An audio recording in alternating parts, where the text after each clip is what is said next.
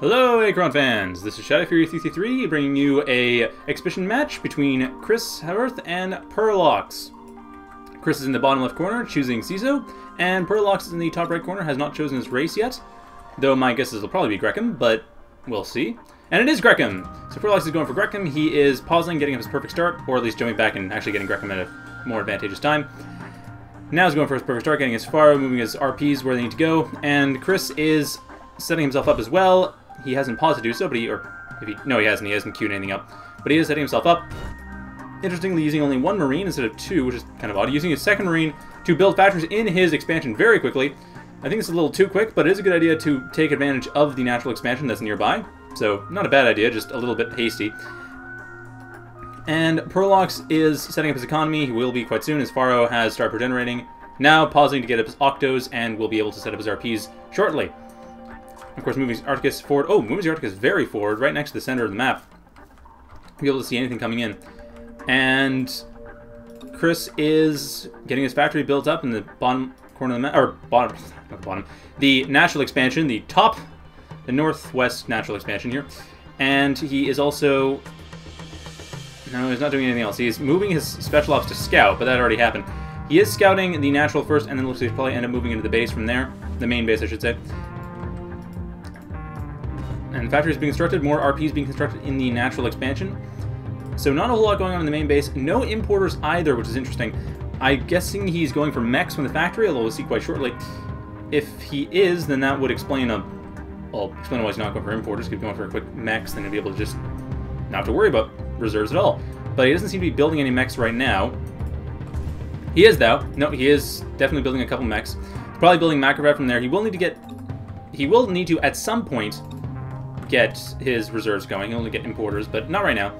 And the Triad, wow, okay, so Purlox has really moved his duo forward. Really, this is a kind of new strategy for Grekim, is to basically walk the duo along, building expansions around the map. Instead of trying to build a bunch of Triads at every single base, just walk it along and just build RPs at every point of the map. Because the thing is, in Achron, RPs are pretty low cost and pretty low risk, so you can just build them wherever you want and also almost use them as scouts in a way.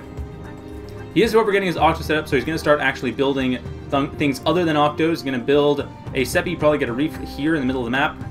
Definitely building very forward. This is a little bit risky, but could pay off. Chris is getting more of his RPs going, getting QP RPs now in his natural expansion. Interestingly, not building anything more from these mechs. While Purlox is going to be setting, well, he's trying to set up a reef in the center of the map. There we go. Now we can set it up. So he's definitely taking over the center of the map. This is a very ballsy move by Purlox. I don't know if this is going to work out, but he does have a lot of units building up right now. He, like I said, is kind of forward, so this main base could be easily attacked. The special ops, I'm a bit surprised that Chris's special ops didn't come around the back and actually attack those RPs, because that would just shut this whole idea down. And Chris is double-checking his expansion right now, going back. Looks like he's not really changing too much, but he does know that Grekim is here. And here we go, the special ops has arrived. So the special ops is going to be able to start shutting down these RPs. He really should go forward, though, to actually be able to shut down all of the RPs, because that will really slow down Purlox's production. If he can do that, while also building up stuff to actually attack the main base in the center of the map, although he's not aware of where that base is, he should be aware that there is nothing in the main base right now.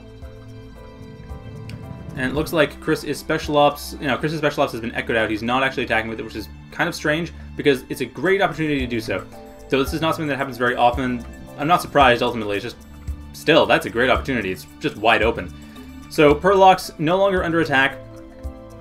Main base is also quite, well, not main base, his primary base on the center of the map is not as well defended as it could be, but it's well defended enough. Chris does not have enough of an army to actually harass it at this point, though he could. If he had a Macrophone right now, he could get a couple Mar tanks and start using those to just tear down this base. There's only one reef and no air units, so really, he could just start tearing this down. Bit surprised he hasn't done that yet. He does have only 44 QP. He does not have enough QP, or he had more before, but he doesn't have enough QP right now to build a Macrophone. Getting an ATHC, though. And he will be able to use that to start building, well, start attacking, harassing a bit, but really, a Mar tank would be great. It would be able to get it at this point, and it would be an awesome tool to have to fight off this base in the center of the map. Great way to punish it, but he doesn't have that right now. And, of course, the main base is completely unmolested. The special ops has not attacked the main base. Ultimately, it is going, well, it seems to be just staying in its own base. Yeah, it's staying in Chris's main base, not going towards Purlox's base. And now Purlox with the 414 mark is attacking directly. And here you have Chris's ATC has started attacking the Triad. The Triad can see it. The Pharo is close enough. Or no, it wouldn't be able to see it because the Pharo is not close enough. But the ATC is going to be able to deal damage to this Triad. However, not a huge amount. The Triad will be able to regenerate that damage before it actually becomes... Well, between its own regeneration and the Reef, it will be able to regenerate fast enough. The ATC just scouting around, not bothering to attack anything now. Does see a bunch of the Pharos and sees the Reefs. The Pharos will be able to come up and start damaging the ATC. We'll be able to kill it pretty easily. The ATC is not attacking the Pharos, it's focusing on the Reef, and that won't be able to do anything right now. Purlox is about a minute down from here, and he is just going for a straight-up attack. He is going half a dozen Pharos, half a dozen Seppies, and going to be attacking in force. This is going to be more than enough to deal with what Chris has right now. Like I said, Chris really needs to jump back. He needs to go and get a Macrofab about 2 minutes ago.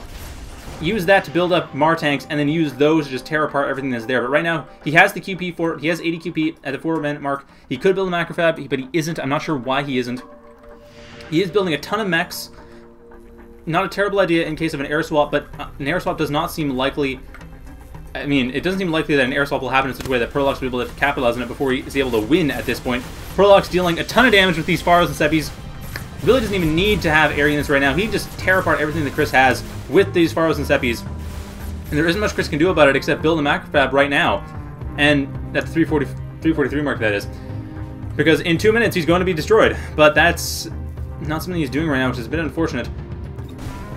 So it looks like Purlox is going to be able to take this game unless Chris has something up his sleeve that I don't see, but I don't see what that could possibly be. Of course, that's kind of a tautology there, but you know what I mean. The base is under heavy siege, and there isn't much that Chris can do that I haven't already suggested that he does, but of course this is a replay, so nothing he actually hears will be something he'll use. That being said, if that did happen, that would be considered cheating. So I suppose it's all for the best. Anyway, in future games, Macrofabs are very useful for CESO. Extremely useful. Especially against Grekim. So it looks like Purlox, like I said, has a very solid position right now, tearing apart the factory, and that is Chris's own, apart from the armory, Chris's only real army production structure. Purlox is jumping back about a minute or so just to redirect a bunch of new units to that attack, just to enforce even further. This is just, at least this is quick. A little embarrassing, but it is quick. It's a quick defeat. And there is another game between the two of them that we'll be casting afterwards.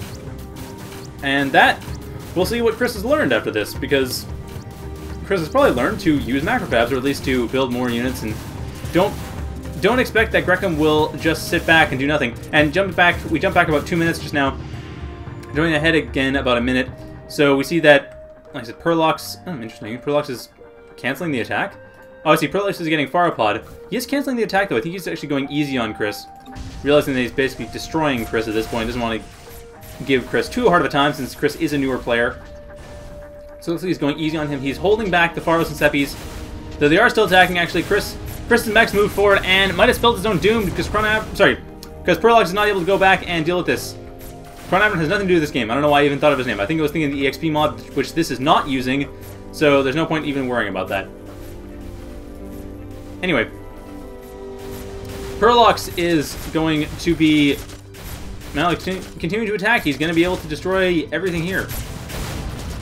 Once again, like we already saw, he's able to destroy everything here. He just held back that one time, but it looks like really there's no holding back at this point. He's going for the kill, and there's nothing he can do about it because it's fallen off the inflatable past. He is actually also chronoporting a Pharopod back, which will be able to damage Chris even more than it already has.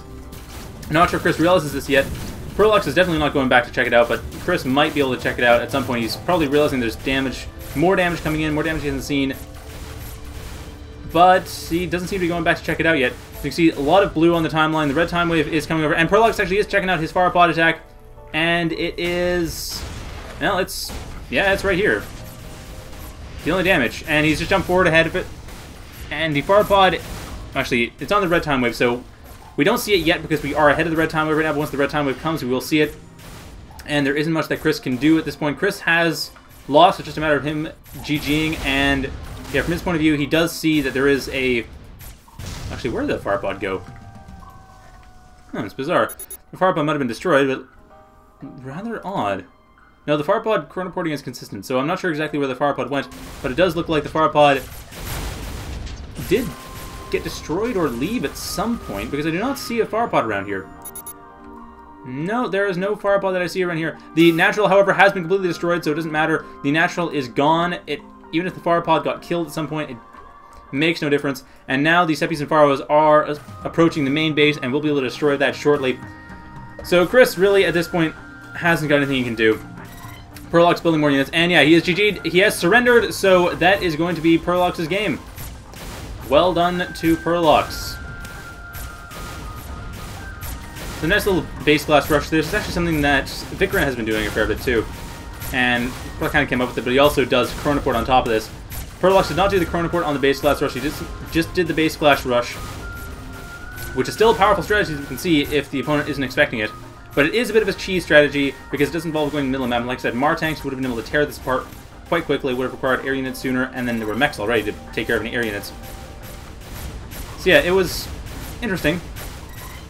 And it looks like, yeah, Purlox is going to win. So Chris noting that he doesn't have reserves to build anything with, and no, he does not, because his importer was destroyed.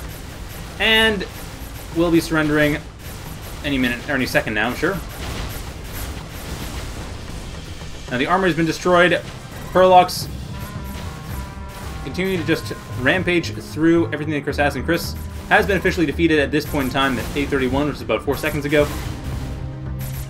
And, yep, now, so they're going for a rematch. Like I said, we'll be casting this right after, and surrender. So, that was the first match. So, hope you enjoyed that, and have a good night, everyone.